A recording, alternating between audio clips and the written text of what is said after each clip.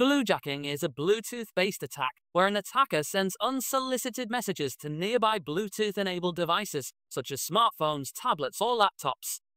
It exploits a feature in Bluetooth that allows users to send business cards or text messages via the Object Exchange Protocol.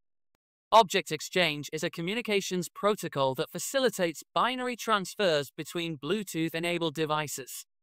It works like this. The attacker uses a Bluetooth-enabled device to search for nearby discoverable devices. Instead of sending a legitimate contact or file, the attacker sends an anonymous message, often designed to confuse or trick the recipient. Since bluejacking doesn't grant full access to the target device, the attack is usually harmless but can be used for spam, pranks, or social engineering.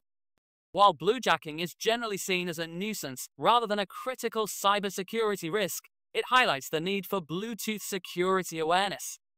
Disabling Bluetooth when not in use and keeping devices non-discoverable can help prevent such attacks. I hope you found this video helpful.